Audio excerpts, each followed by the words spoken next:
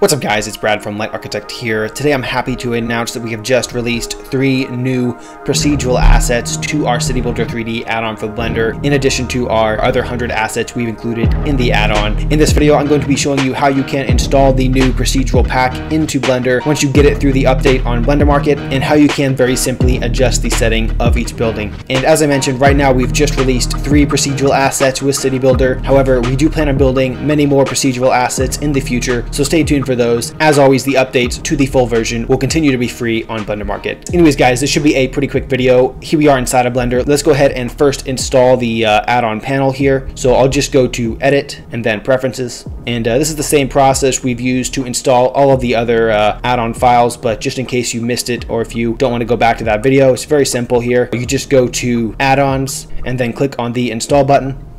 And then you'll just navigate to where you've saved your download of your CityBuilder procedural install file. And I'll go ahead and click on that and then click on Install Add-on. And now as you can see here, it should pop up here. You should be able to select it to enable it. If it doesn't pop up, you can search for it under CityBuilder, and you should see all of your different CityBuilder packs that you've installed, and make sure that procedural one is selected. And we'll go ahead and close this interface now. And now we can go to our right transform tab here and select CityBuilder3d, and you'll have all your different asset packs available to you depending on which ones you've installed at the moment. And as you can see here, right here we have our procedural assets panel. So as I mentioned, we have 3 different buildings with us right now. We have a procedural favela, a procedural Hong Kong style asset, and a procedural kind of brick apartment complex, kind of like a New York City style apartment complex with a ground floor with kind of like stores and stuff. And of course we'll be adding more, so if you watch this video in the near future, you'll probably see a bunch more different procedural assets and maybe some more functionality.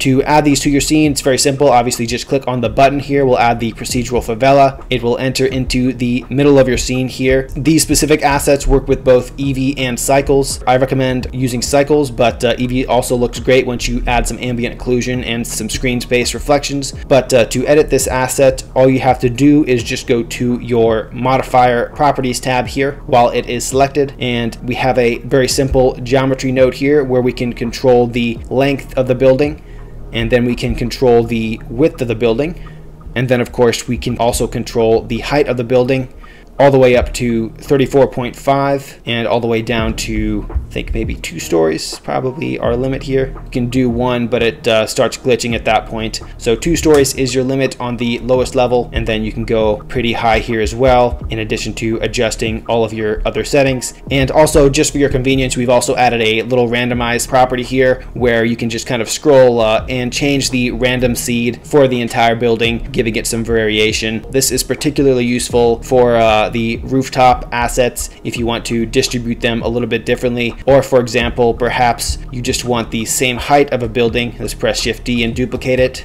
and you don't want the exact same setup. You can of course just change the random seed and it'll give you a little bit different look. And of course you can also change, you know, whatever you want.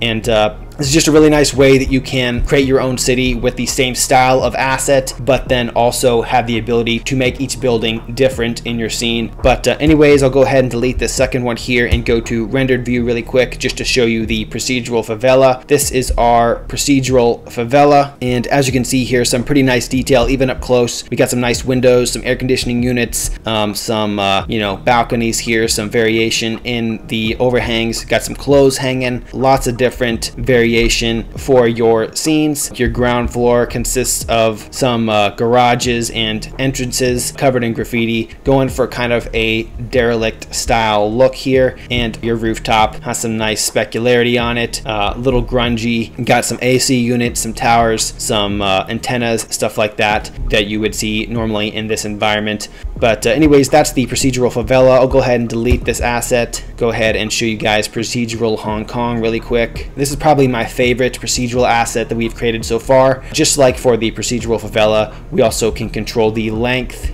the width, and the height for this asset as well, and the randomized setting for some variation, which is particularly useful for these top assets. If you want to get different, you know, signs on top of the building, perhaps you don't want 2 of the same sign, you can, you know, change the random factor and try to get something that you like. And I'll just go to rendered view as well for this asset just to show you guys what it looks like here.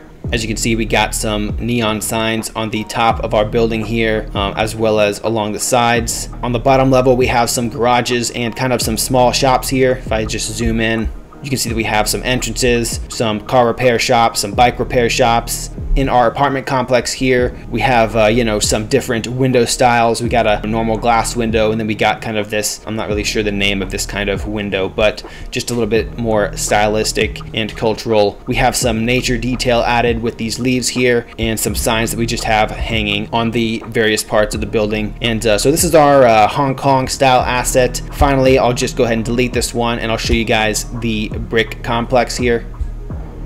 And the controls are the same for this brick complex. I'll just go to render view really quick. And as you can see here, this is our brick procedural complex here. Basic rooftop here. We got some trash that you can randomize and distribute in different areas. You can change your randomize setting here to get different distributions of assets on the top here. Got some cardboard boxes, like somebody's just, you know, walked up here and put their trash or something up here to get rid of it. Got some pretty standard windows here. Got some clothes hanging. We've tried to detail this asset with some nature as well, which again you can randomize here. And we have a few more shops on the downstairs level as well as that nice entryway with its own little sign here. But anyways guys, I just wanted to make this video to show how you can control these assets. Super simple to use. You can duplicate them, change their length, width, and height, and that random setting, and kind of build your own version of this style of city. But I hope this video was helpful. I'll be making lots more Blender tutorials coming very soon, so stay tuned for those. Let me know in the comment section below what you'd like to see next, and I'll see you next time.